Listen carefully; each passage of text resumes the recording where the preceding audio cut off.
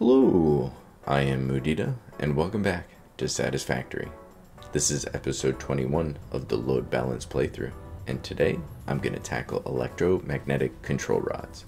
I have most of the alternate recipes available to me. I'm going to utilize the solid steel ingot and quick wire stator recipes. These are great alternate recipes that save on raw resources and power for the steel, and makes things very convenient using quick wire for multiple parts. 16 per minute will be much more than I need for storage, as these are only needed for particle accelerators using the build gun, but I wanted to use the whole Caterium node. I also finished a very small cooling device factory in the swamp that I'll show off at the end. I'm getting close to having all the parts I need being sent to storage, and then it'll be time to ramp things up for the last factories. I'm going to be using these nodes here. Let me briefly explain how this factory is going to work. Electromagnetic control rods, for being a late game item, are actually really easy to manufacture. I'll be using one normal Caterium node, fully overclocked to be using the full 300 a minute. We're going to turn all of it into quick wire, which is going to get split between the quick wire stator recipe and AI limiters. For the stators, we'll only need 48 iron and 48 coal, which is the reason I've picked this location so I can utilize an impure coal node. I'll then take the iron and coal, turn it into steel, then steel pipes for the quick wire stators. I'll need 160 copper ore being smelted into ingots and then turned into copper sheets for the AI limiters. And the last step is needing 4 assemblers to turn those stators and AI limiters into our 16 electromagnetic control rods per minute. Let me run through the blueprints. For smelters, I'll need 1 of the 2 smelters, 2 of the 3 smelters, and 2 of the 4 smelter blueprints. For the foundries, I'll only need 1 of this 2 foundry blueprint. Moving up to constructors, I'll need 1 set of this 3 constructor blueprint, 2 sets of the 4 constructors, and 2 sets of the 5 constructor blueprint combo. The most complex machines I'll need are assemblers. I'll need 4 of the 2 assembler blueprint, and I'll need 1 set of this 3 assembler blueprint. Let me get these towers placed, and we'll fill them up with all those blueprints. And now that the towers are built, let's go ahead and place all these machines. So I'm going to go ahead and start up top, work my way down, and then I'll talk my way through building this all up.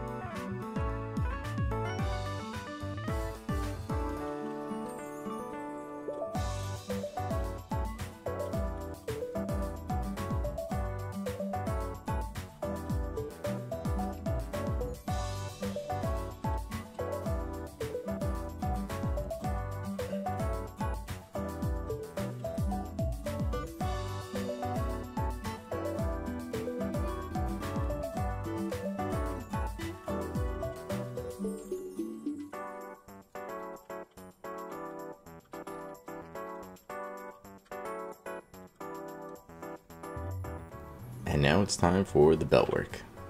So let's go ahead and just start with Caterium. So the miner is going to be clocked at full 300.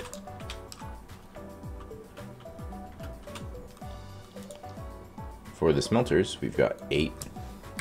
I need 100 total ingots. So each one is going to do 12.5. So just copy and paste this. get the Caterium ore up here, I'm just going to extend this.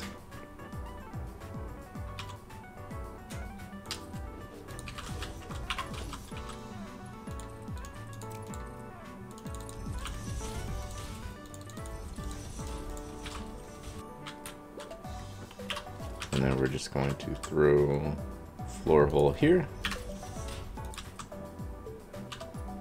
Bring that down and make sure that we are on Mark 3, because since we're having 300 ore come up from the miner, so that's Mark 4.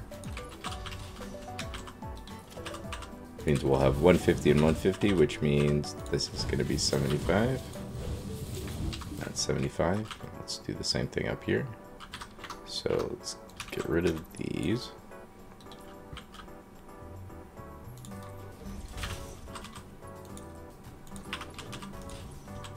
So there's our Mark 3, there's the 150.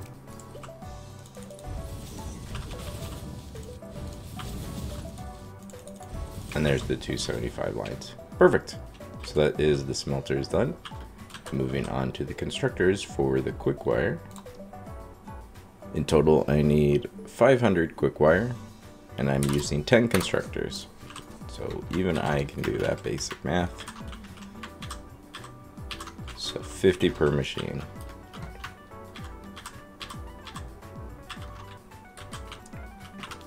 And let's go ahead and connect the blueprints, because these were in two different halves. So I made it so you just need to connect one input, one output, and that joins the two.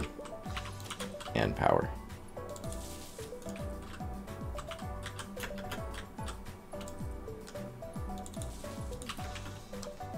Okay, so to feed the constructors, this is going to be real easy. We'll just place one here and one here, which means one goes there.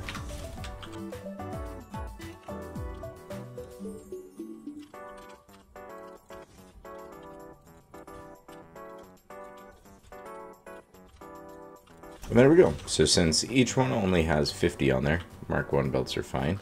And even this whole thing is fine, because if we work our way backwards, each machine needs 10. So 10, 10, and 10. So that means this line needs 30. That means this line needs 30. So right there, at most, it's going to have 60, even though we're only bringing in 50, because this is going to loop back an extra 10. But that means Mark 1 belts are all fine for there. We do need to do a little bit of balancing on the outputs. The quick wire needs to be split between 320 going to the AI limiters and 180 going to the quick wire stator recipe. So let's go ahead and do that up here on the top floor. Let's just delete all of these outputs.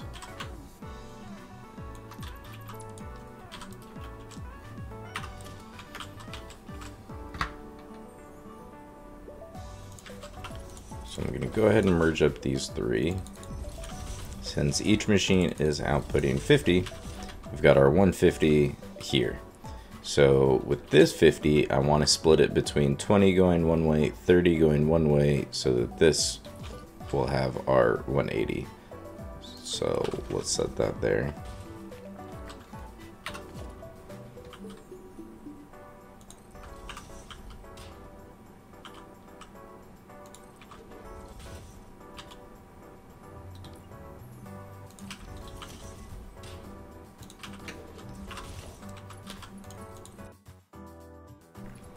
Okay, so we're basically just going to do our 5-way split. So we go into the merger first, and then from there into the first splitter. So this is where we split it in two. So that right there is going to be our 3/5. So this side is our 3/5. So this is what we need to work with. So I need one of them to loop back to the beginning. So let's do that by doing, let's see. So if we go over 1 and then 2, and then if I do the same thing here, so up 1 over 2, we should be able to connect to the lift and then spin it into the merger. We can get our nice little short stubby lifts going for no other reason than I just like the way that they look. And there we go. Okay, so there is our return bit. So we can just put that into the merger. So that right there That's 1/5. And then that's the second.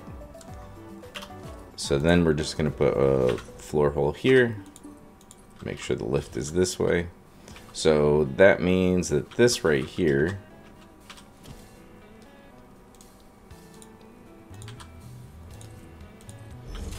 and we can go ahead and add, and what do we have? 150 there. Perfect. So this is our 180 line. And that means this one here has 70. Since we split this one, 20 going that way, 30 going that way, combine that 20 with the 50, so that's our 70. So this 70 is going to combine with this entire floor, because that 70 plus the 250 of this whole floor gives us our 320 quick wire we need for AI limiters. With those split, let's move on to the copper.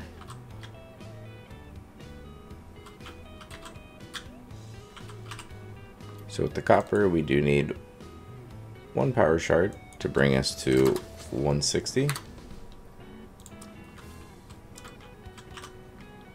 For the smelters, we've got 160, and we're using 6 machines. So let's just do the long math,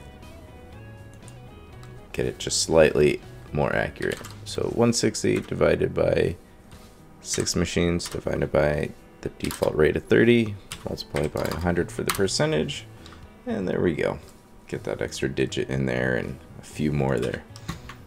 And we'll just copy and paste these. Let's go ahead and set all the recipes. With copper sheets, all 8 constructors are set to 100%.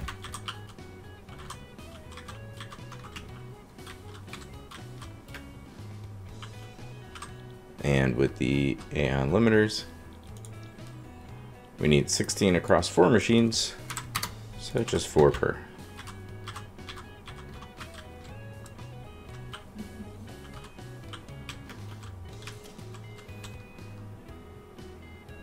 Alright, so let's just spin this around so that we can bring up the ore from below.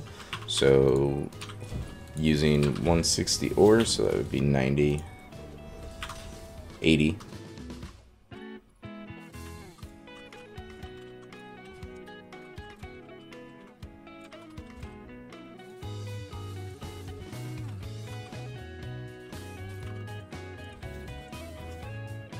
Okay, so that is how we get the copper up to here.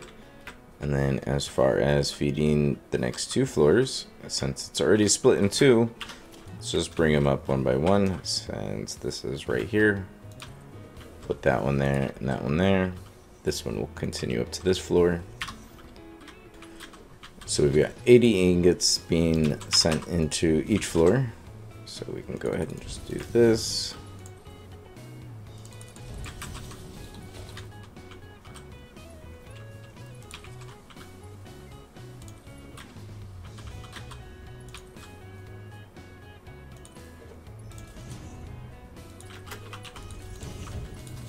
And there we go.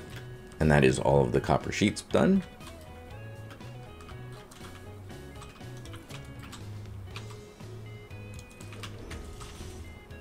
And for the AI limiters, this should be real easy. So let's just set up the basic belt. Okay, so with the quick wire coming from there, that means one of them is going to come from, there's going to be a wall hole probably there. So we'll make it so that this one's going to be the Mark IV. 1, 2. And that's going to carry the quick wire. Make sure that's Mark IV. And the copper sheets is just going to come from below. And we've only got 80 of them.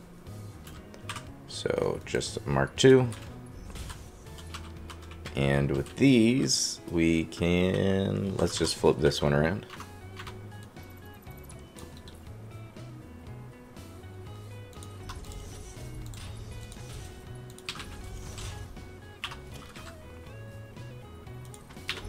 throw that there. So that's 40 on each floor being made. So we've got 40 into there. And then 80 into there. And there we go. So easy as that. That right there is our 16 AI limiters. So let's work on the iron tower now. So this is on top of an iron node, and this is only going to be clocked to 48. So I also need to run over and clock our coal node to the same 48 because these are both just making steel. And I'll need to create a bus that brings that coal over to here.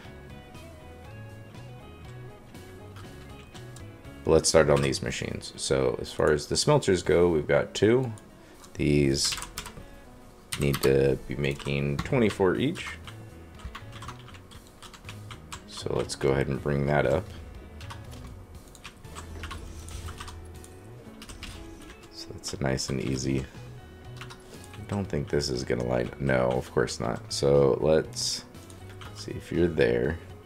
Let's do, I guess, yeah. Okay, there's no clipping, and I didn't have to make any weird angles. It's on the ceiling, so nobody's ever gonna see it. So from the smelters, then we feed those into the foundries, making the solid steel ingots. And I need 72, so that's 36 per machine. So for the inputs, one of them is going to be coal. So with that, I know it's going to be coming in from basically that side. So I'm just going to go ahead and we're just going to put this there for now. And then we can go ahead and place this one here. Grab some more plates. Since this only has 48 iron ingots, Mark 1 is fine for that. And that's the inputs for the steel. So moving on to the next floor, we've got the constructors for the steel pipes. And I need 48 pipes across the 3 machines, so 16 each. And with the input and outputs being lined up, let's just go ahead and place a floor hole here. Mark 1 is fine.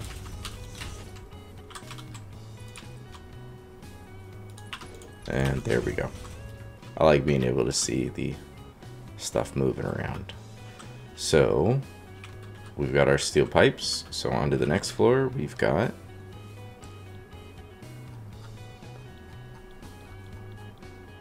the quick wire stator recipe. All 3 machines are going to be clocked to 100%, so I can just copy and paste those across. So this is where we'll need to bring in the other 180 quick wire. We'll plug that in. 48 steel pipes means that we only need Mark 1.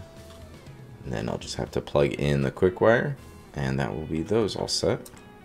And for our top floor, we can finally set the electromagnetic control rods because we've got all of that made now. It's a pretty easy factory to set up. Grab our 2 more splitters. The amounts for this final floor are very low, so Mark 1 for everything. So with the stators being built right below, we're going to go ahead and just throw one of our floor holes here.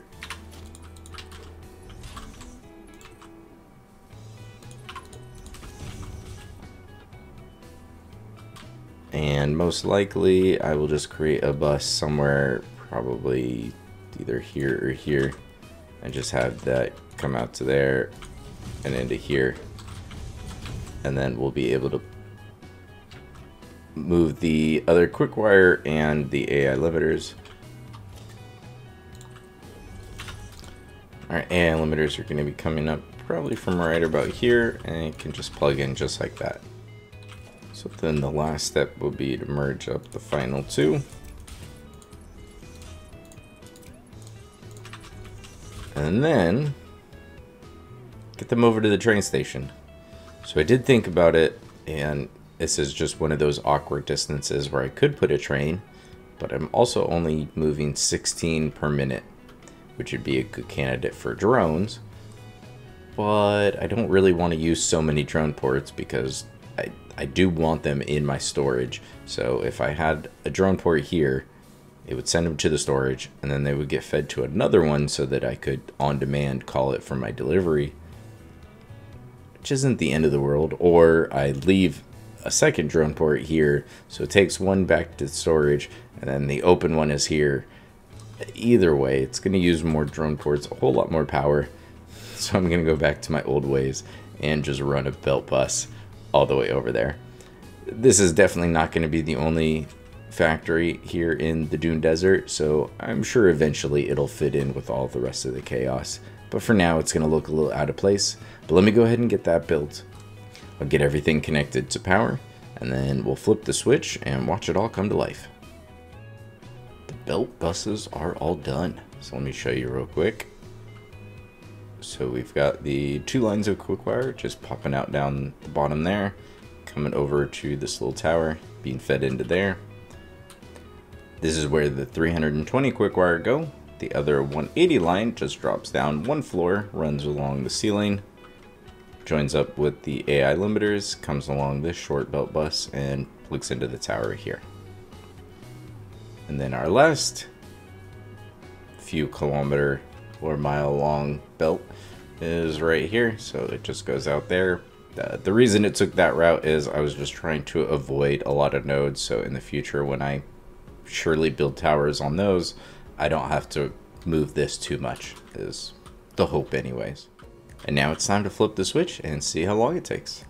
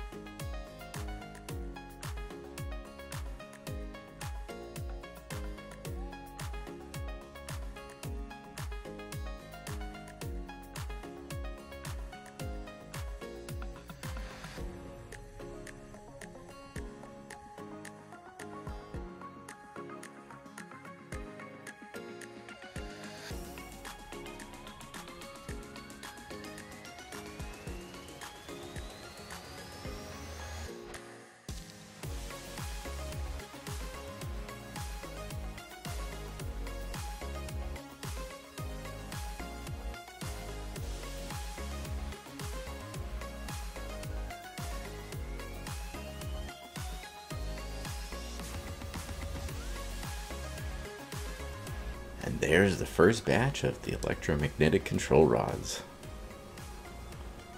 So I'm going to let this stopwatch run for just a little bit longer. I noticed they flickered off and on real quick, so my guess is they'll be able to stay on pretty quickly here. Yep, they're just staying on, so we are good to go. So that is 16 electromagnetic control rods per minute. Headed down the bus over to the train station for both the electromagnetic control rods and the cooling systems that I have made in the swamp. I added an extra freight platform and rearranged the items that were already being sent back to storage with the train. And I'll show that off. But first, let's head over to the swamp and take a look at the really basic and simple setup I have for the cooling devices. And here we are back in the swamp, right next to our handy aluminum factory. So this location had pretty much everything that I needed. So let me really quickly run through the process of what's going on here. So in total, I needed 4 things to make the cooling systems. I needed aluminum ingots, I needed rubber, water, and nitrogen gas. This location right here basically had everything but rubber, and being right next to the train station, that was really easy to get. So it just made sense to put this here. And let's take a look at how everything's working. So we're just bringing over the nitrogen gas from over there. It can share the same pipeline. We're still not completely using even one full pipe, and not even close to using the full resource well pressurizer over there. We've got the rubber being brought in by train. I need 80 rubber per minute, so that's really easy to load balance. We've got one Mark II belt, which has 120 per minute on there. If we split that 3 ways, that will be 40 on each of these belts. So we just need to loop one of them back to the beginning and back into the storage container, merge up the other 2, and we have our 80 per minute rubber. The load balancing for the aluminum ingots was even easier, since I need 90 per minute and each machine outputs at 30. I just needed to regroup 3 of these together and send them off to the cooling systems, and then redo the math and realize that I'm down to 456 available aluminum ingots for future projects. So those aluminum ingots are just being sent into one constructor, clocked at 100% to make the 60 aluminum casings per minute we need. We just need to combine those aluminum casings with the rubber, so just a real simple load balance here to get 60 per minute here and 20 per minute headed along that line. We've got the 2 assemblers, each clocked to 100% using the heat exchanger alternate recipe. And each of those assemblers are directly feeding one of the blenders that are then combining the heat sinks, rubber, water, and the nitrogen gas. And then the outputs of both of the blenders are just being combined and being sent to the train station. So let me hop all the way back to the home train station and show you how that looks. And we're back at the home storage and train station. Something to keep in mind with trains, locomotives can only pull so many freight cars. Now they can pull more than the 4, but once you add more than 4 per locomotive, the train is going to start to slow down. So even though this train only runs once every 20 minutes, it'll actually do its route, it'll sit here for 20 minutes, and then it'll go and collect everything for storage again, because the rates are so low, it doesn't need to be running all the time. Instead of adding more freight platforms for each of the different items, I just started to create sushi belts with a lot of these because the rates are so low. With the cooling devices, I'm only making 10 per minute, 16 per minute for electromagnetic control rods, 6 for the fused modular frames, and 6 for the radio control units. Since the casings and sheets are being made at 60 per minute, those will continue to have their own freight cars. But with this, I just added smart splitters. Now you do need to add one if you're going to use both of the outputs of the freight platform. You do need to use smart splitters on both of them. So I have them simply set up to have fused modular frames go one way, radio control units go the other way. Since those are the only 2 things that should ever show up here, I don't need to worry about overflow and all of that. I just needed to add that before the rest of the system, and I was able to leave all of that load balancing the way it was before. These are exactly the same setups, just laid out ever so slightly differently. To get 6 per minute on each of these belts going to storage. So the way that I did the load balancing for these two was really simple. Since I have 16 electromagnetic control rods, I just took a Mark 1 belt, so that's 60, split it 3 ways, so there's 20, 20, and 20, send 40 of it back, we've got 20 here. So if I split the 20 on this belt 5 ways and recombine 4 of them, that will give me my 16, and then I just need to send 1/5 back to the beginning. The load balancing for the cooling systems is even easier. We do the same Mark 1 belt right out of the storage container. Splitting it 3 ways gives us 20 on each of these belts.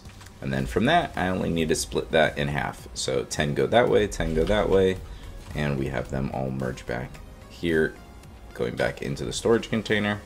And then we have our 10 headed to storage. I now have 16 electromagnetic control rods and 10 cooling systems per minute headed to my storage, with smart splitters sending the overflow to Awesome Sinks. That is mission complete. I can now turn in that milestone and start researching more hard drives to get the alternate recipe I want to use for turbo motors, because that will be the next and final part that I need to build and send to my storage. And then we can really start ramping things up. So look forward to that, and thanks for watching.